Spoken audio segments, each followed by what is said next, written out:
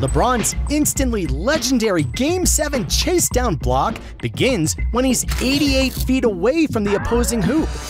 As the play develops, LeBron covers the first 60 feet of his pursuit in just 2.67 seconds. That's a faster split than we measured from All-Pro NFL running back Jamal Charles, who LeBron outweighs by more than 50 pounds.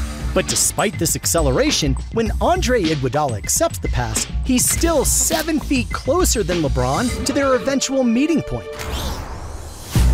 LeBron is able to make up the gap with a top speed of just over 20 miles per hour, and with help from J.R. Smith's defense, which delays the release by an estimated 0.15 of a second.